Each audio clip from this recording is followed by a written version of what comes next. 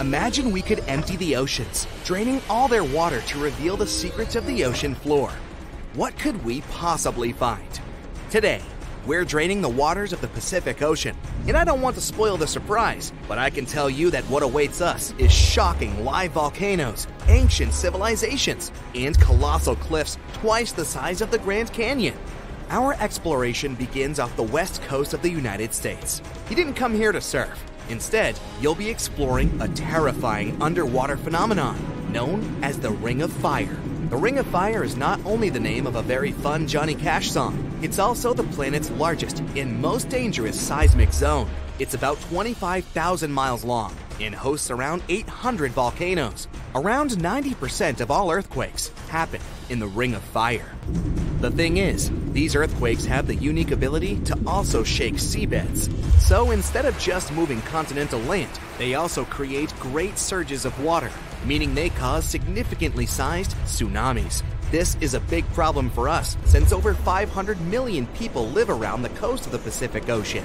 Let's open the drain and see what's behind all of these natural disasters, shall we? Thanks to top-notch scanning technology and 3D imaging, we can actually recreate what lies hidden beneath surface waters. Here it is, located just 150 miles from cities such as Portland, Seattle, and Vancouver. A huge underwater mountain range made up of colossal cliffs, almost twice the height of the Grand Canyon. Some are tall enough to store 6 Empire State Buildings stacked on top of each other. It stretches for a staggering 700 miles along the coast. These cliffs look pretty harmless, but these are what geologists call a subduction zone. Sorry, what? A subduction zone is created when 2 tectonic plates are locked together in great tension. This tension is so big that it can create earthquakes of magnitudes 9.0 or higher. But what does that even mean? Let's review some basic geology. The core of our planet is a ball of iron surrounded by lava and a thick mantle of rock. This mantle is divided into what we call tectonic plates, but they aren't seamless. They've got cracks and they move around quite a bit. Driven by the lava they are settled upon. If you've ever wondered how a mountain is formed, this is how, when 2 tectonic plates smash into each other. Sometimes one of them will get wrinkled and thrown upward, while the other is carved even deeper into Earth's mantle. When this happens, it creates a tense subduction zone. This sure is a cool discovery, but it's dangerous to the neighboring cities. Until recently, scientists believed that this structure had never collapsed during an earthquake. But your team has found some evidence that suggests otherwise. You've paired up with an expert underwater earthquake detective. Yes, there is such a thing, and dug core samples from the sea floor. These samples show us the behavior of this underwater mountain range for the past 2,000 years. And guess what? The samples show that somewhere around 1700 CE, a tragic event happened, an earthquake of a 9.0 in magnitude. If it were today, it would highly affect the cities built near the coast. Before you leave, you find another piece of bad news. According to the samples, earthquakes like these are bound to happen every 400 years. If that is really true, well then someone needs to come up with a very good plan in order to protect the west coast of the US and Canada. As you find out, this is not the only scary underwater formation that can cause tsunamis. The so-called Kaikoura Canyon in New Zealand also gives scientists something to talk about. Located less than a mile from the shore, researchers think this formation had something to do with the magnitude 7.8 earthquake that hit New Zealand back in 2016. You make a pit stop on the island to drain the waters right off the coast, and you see the colossal structure that's giving people the chills. The Kaikoura Canyon stretches for over 37 miles and forms one of the deepest sea channels in the world. The walls nosedive sharply on a depth of over 6,000 feet. For comparison, this equals 3 Burj Khalifa buildings stacked on top of each other. Trust me, it's pretty deep. In case this tectonic plate ever wishes to move around, it will probably cause a very devastating tsunami. But let's not think of worst-case scenarios, huh? Moving on, you visit the island of Japan. You've come to check out the buzz around a forgotten underwater city. You catch a boat to the Ryukyu Islands, just off the coast. 3, 2, 1, and we pull the plug to drain the Pacific waters in the region. It doesn't take long before you start seeing a huge structure. At first, it looks like the ruins of Machu Picchu, located all the way across the globe in Peru. As you approach it, you slowly figure out its forms, a pyramid-shaped structure. arches, staircases. It's something that could have easily been a palace or castle. Could this also be a sign of human activity? What you've just seen is known today as the Yonaguni Monument. It also goes by the name of Japan's Atlantis. The entire monument is about the size of 5 football fields and the height of a 5-story building. Its most surprising feature is its expansive terraces, which could have hosted large gatherings. Explorers and scientists believe that Yonaguni dates back 10,000 years ago. But whether it is a human-made structure or a natural formation is still under debate. For Japan's top marine geologist, Professor Masaki Kimura, Yonaguni is the heritage of lost civilization. Kimura has dived to explore the ruins over 100 times over the past 10 years. According to him, there are clear signs of human activity down there. The triangular pool, located on the monument, is a triangular-shaped concave that is the historical symbol of water fountains in the region. There is also a giant turtle carved on the eastern side of the structure, and according to Kimura, turtles have an important cultural meaning. Several pieces of stone tools have been recovered from the site. However, not all scientists support this idea. For many, Yonaguni is the result of thousands of years of erosion. The fact that the monument is composed of one massive rock leads them to believe it's not human-made. The defined edges and flat surfaces resemble a natural formation occurrence in Northern Ireland known as the Giant's Causeway, a series of interlocking basalt columns looking like the ruins of a palace, but they were the result of volcanic activity in the region. Well, it's not up for you to decide, so you keep on moving. As you're about to leave the island, a scientist calls you and asks you for your help. There's a mysterious underwater hole 44 miles off the coast of Tokyo that needs some attention. You pull the drain plug to check it out. As the water recedes, it reveals a large underwater plateau. At its center, there's the hole you need. It turns out to be the vent of an underwater volcano. Thousands of years ago, it probably had a towering cone, but it has been worn down by erosion and the movement of waves and has remained hidden over many years. To figure out if the volcano is dormant or not, you decide to check its temperature with the help of a submarine thermometer.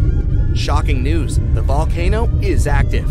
The news might be exciting at first, but we're talking about an underwater volcano very close to the coast of one of the world's most densely populated cities, Tokyo. No actual threats have been identified so far, but scientists promise to come back every few months in order to monitor its activities. Phew, I'll tell you one thing, there are a lot of scarier things than sharks lurking beneath the waters of the ocean.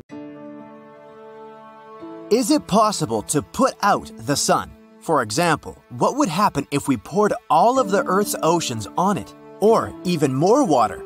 Well, let's find out. The universe is a place full of mysteries. Since ancient times, scientists have been arguing about how space works. But none of us has ever doubted the existence of one thing, the sun. The center of our solar system. It's big, bright, and immortal? Nah, not really. Actually, the sun is just an ordinary star. It consists of 75% hydrogen, a little helium, and a pinch of other heavy elements. Gravity holds it all together. But in around 5 billion years, the life cycle of the sun will come to an end. The hydrogen inside it will run out. Our star will begin to grow gradually, and you can't even imagine just how big it will become. And then it will start eating all the nearby planets. That's when we'll regret being so close to it. After eating us all, the star will remain a red giant for another billion years or so. And then, sooner or later, it will begin to shrink and fade, turning into a white dwarf. In the end, nothing will remain of it but a bright and colorful planetary nebula.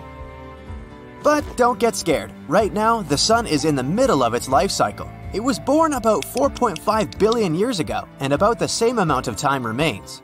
Fortunately, we were born during the star's best and most stable period. In other words, there's no reason to worry. So let's find one. How about speeding up the sun's life cycle with the help of water? We'll try to collect all the water on Earth and pour it onto the sun. First, we'll need a bucket. No, not this one. We'll need a really, really big bucket. The one that can contain around 326 million cubic miles of water. It will be equal in size to the distance from Washington to Chicago. Or if we can only find ordinary buckets, there should be around 70 quintillion of them. This is a number with 18 zeros. Okay, imagine that we magically got that many buckets. It's time to put out the sun. We splash the star with all this water and nothing? Seriously? Oh, just look at this. The sun has probably felt sorry for us and produced one little solar flare. It turns out that all water on Earth is actually just a pathetic drop for the sun. People often underestimate how much bigger the sun really is than our planet. In reality, it can fit more than 1,003,000 Earths. So yes, the sun won't go out or even get colder. It won't even notice that we've done something. But let's not give up. We really want the sun to go out for some reason.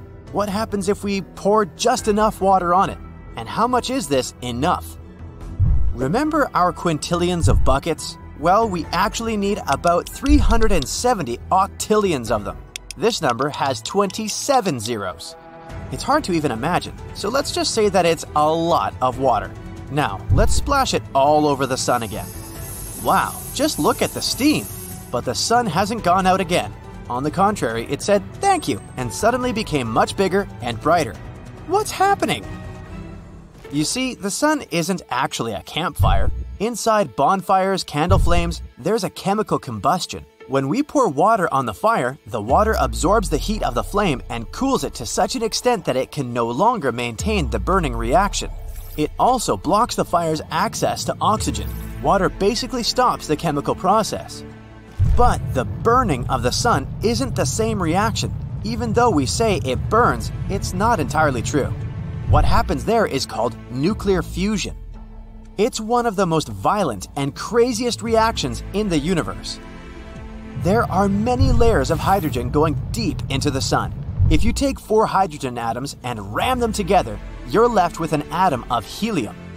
When we talk about the sun, the process is a little more complicated. When the star tries to carry out that fusion, positive protons repel each other. It takes a lot of force and energy to somehow squeeze them together. Fortunately, there's a magical force in space. It's gravity. The sun takes up 99.8% of all the mass of the solar system. Pretty heavy, right? And all this mass is what holds the sun together with the help of an incredible gravitational force.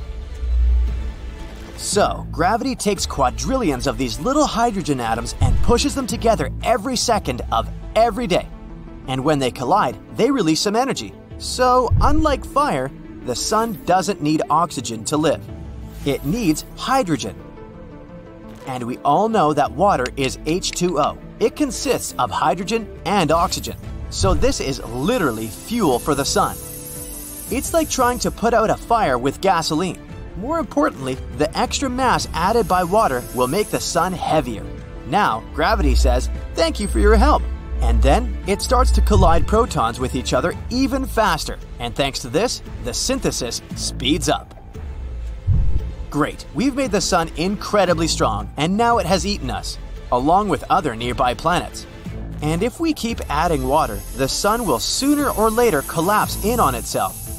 It will blow off its outer layers and become a black hole. Awesome! Now it will pull inside absolutely everything around. Good job, guys. Let's press rewind because clearly our water experiment was a mistake. One small solar flare sounds much better. Alright, we're back to our usual calm sun. But it seems like there's something that we've forgotten.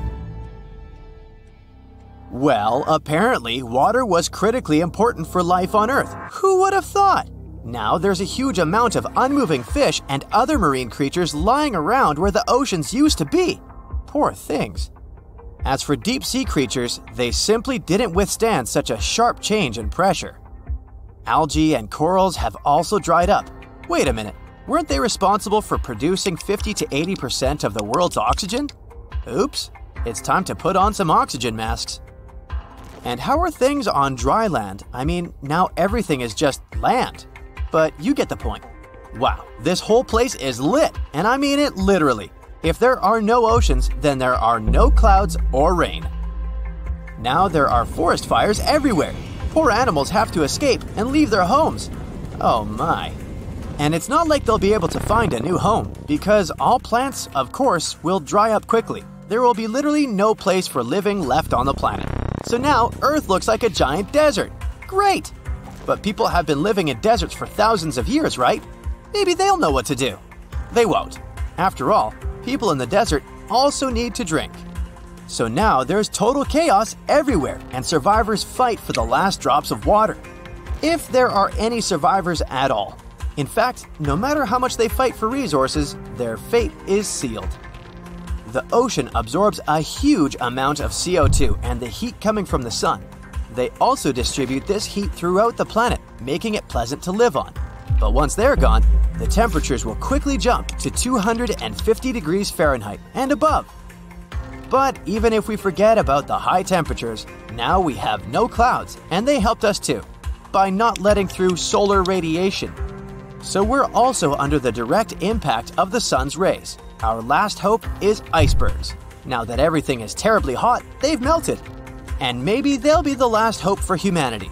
But that cool solar flare was definitely worth it. Silly humans. Here on our good old planet Earth, water is literally everywhere. Not only in the oceans and seas, but also in the atmosphere, in the ground, and even in our cells. It covers as much as 71% of the surface of our planet. Looks like our planet should have been called water and not Earth. But what would happen if water and land were distributed equally? What if half of the planet became land and the other half was water? Well, let's find out. First of all, let's discuss what we mean by equally. Despite all the things mentioned earlier, there's actually not so much water on our planet. Yeah, if you collected it all in one giant drop, it'd be slightly larger than the United States in size. And all this amount of water would only be 0.02% of the total mass of Earth. So, it turns out that all these horrifying unexplored ocean depths are basically nothing. And now, just imagine if we changed the composition of our planet by leveling the volume of water and land. What would happen then? Then, we'd get a very creepy ocean planet. The planet would look like one boundless ocean. It'd be very unlikely that you'd find even a couple of small islands on it. And if you did find them, they'd probably be the tops of huge underwater mountains. This world would be practically uninhabitable. If you were on its surface, you wouldn't be able to see the sun or anything else in the sky. You wouldn't know what time of day it is or where exactly you are. All because of the incredibly thick fog and clouds. This kind of weather would be permanent on such a planet. Moreover, you wouldn't even understand where the fog ends and the water begins. All because the humidity would be that high. But could there still be life? Well, maybe inside the ocean itself? Unfortunately, this is also quite unlikely. You see, to get to the bottom of this ocean, you'd have to swim vertically down, not for several hours, but for several days. And even after such a journey, you wouldn't see the bottom yet. The ocean wouldn't be bottomless, of course, but the seabed would consist mainly of very hard, impenetrable ice. But not the kind of ice we're used to. This ice would be exotic. There are different types of it, called Ice 5, Ice 6, and so on. Usually, these types of ice aren't as cold as regular ice and may not melt even at high temperatures. And there would be almost no algae or anything like that. So fish would simply have nothing to eat. That's why, if life appeared on such a planet, it would be a miracle. This life would have to withstand a pressure of more than 20,000 Earth atmospheres. Even the most horrifying monsters from the Mariana Trench would be nothing in comparison to the creatures you'd find on this ocean planet. But could we, humans, live there? Well, theoretically, yes, but it would be extremely hard. We could create something like giant underwater stations, but we would still have thousands of problems. Where to get food and other resources, how to repair stuff, and so on. So it would be far from the best option. Okay, now we know that an ocean planet doesn't sound too endearing. What about another option? What would happen if the surface of the Earth was 50% water and 50% land? For this to happen, we'd need to reduce the current amount of water from 71 to 50%. In this case, the sea level would drop by about 2 miles, and a quarter of our planet would become dry land. Although it doesn't sound like much, the consequences would be disastrous. Right now, there are 5 interconnected oceans on Earth: Atlantic, Indian, Pacific, Southern, and Arctic. But if we lowered the sea level, all these oceans would simply disappear. They'd turn into separate closed reservoirs and seas. On the contrary, all the continents would merge into one giant landmass, almost as if we swapped the land and water. At first, it would seem pretty cool. Now, you could literally walk around the world. However, the amount of land you'd have to travel would also increase. Every continent on the planet would grow in size. All this new territory would be approximately equal to the current area of Asia, Europe, Africa, and North America combined. Well, that would be a huge mass of unused space. But what would we find on these new territories? Most of them would be pretty flat. But in places where there used to be deep oceans, you would see vast corridors and steep crevices. Now, here's another cool thing. Most of the sunken cities would return to the surface. And no, unfortunately, we wouldn't find Atlantis among them, but there would still be a lot of other cool places.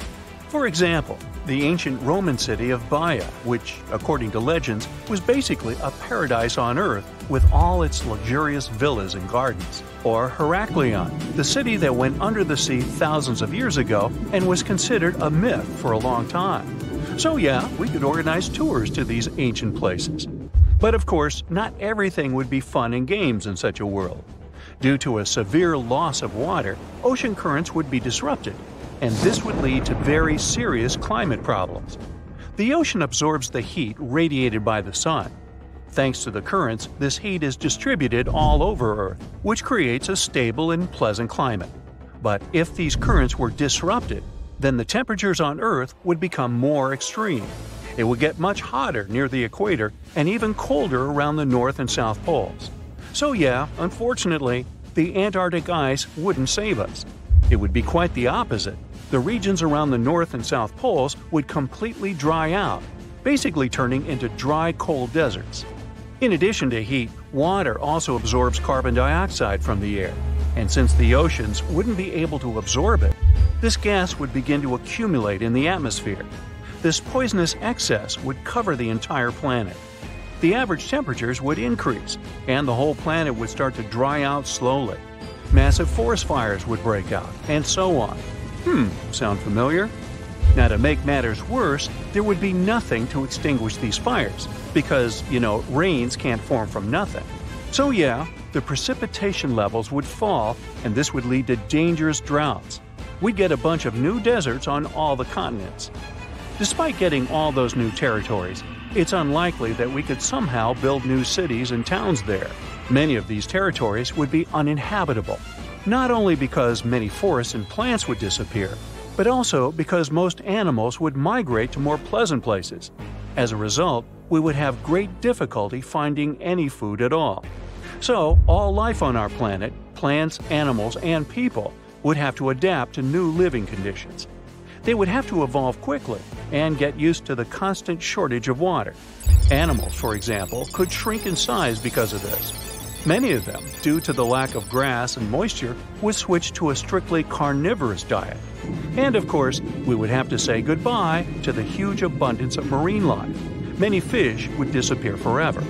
Humans, most likely, would make a big evolutionary step backward. Not only because we would lose a large number of resources and move to new territories, but also because we would also lose access to one of the most important sources of energy in the world, hydroelectric power.